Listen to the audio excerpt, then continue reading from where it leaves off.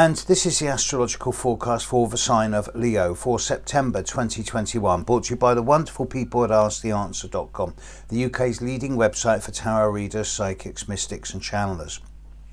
Now that the craziness of the last couple of months has gone and finished, we can get back down to the basics of what's really going on in 2021 for you.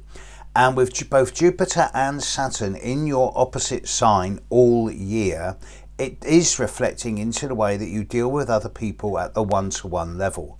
Whether that's personal and intimate, friend, social, professional or family, doesn't matter. It's your one-to-one situations and the way you deal with others and that you let others deal with you that's impacting on you now.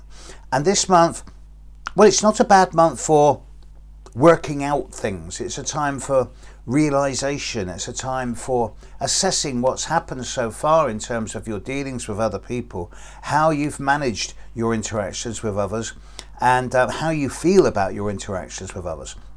And indeed, this is a time where you may start beginning to assess and assimilate what's happened so far this year and start making choices or decisions based on what's happened so far. But it's not the time for action. That comes later.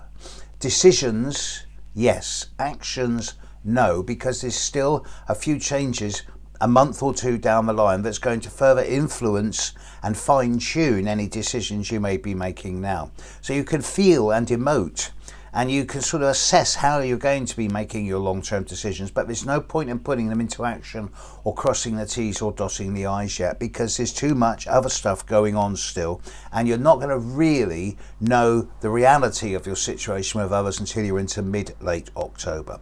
So as far as September 2021 goes, Leo, have a considered month.